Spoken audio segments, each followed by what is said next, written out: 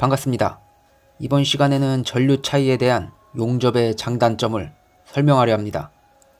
지금 용접하는 건 6인치 스케줄 10 파이프와 T. 아무래도 모든 용접에서 가장 중요한 건 루트 패스죠.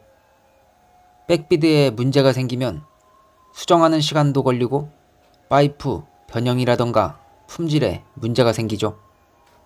이건 기본적인 사항인데 얼마 전에 구독자분께서 서스는 고전류로 용접하면 좋은가요? 라는 질문을 하셨는데 그 내용을 토대로 영상을 간단하게 제작해봤습니다. 전류에 대한 수치는 숙련자 기준으로 맞췄다고 생각하시면 됩니다. 지금 용접하는 V의 갭은 2mm에서 2.4 정도고요. 전류는 120A 정도로 적정 전류로 보시면 됩니다. 용접봉이 들어가서 완벽한 박자 용접을 하는 갭이 아니기 때문에 잘게 쪼개는 형태의 짤짜리 비드를 만들어서 진행을 합니다.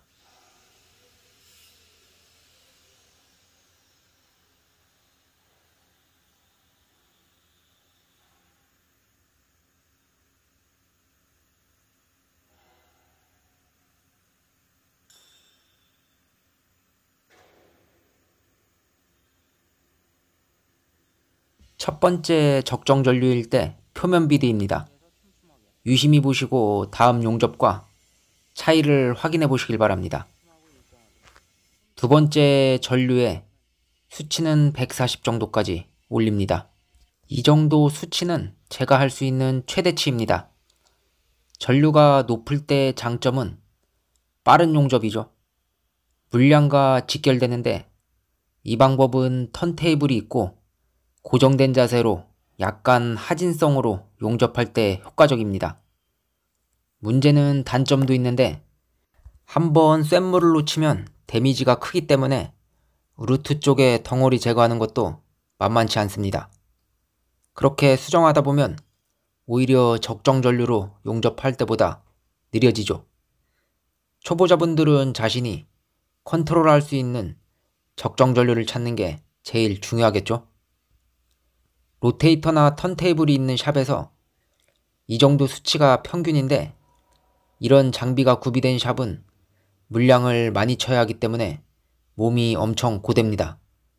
가뜩이나 단순 작업이 되기 때문에 돈벌이도 안 좋죠.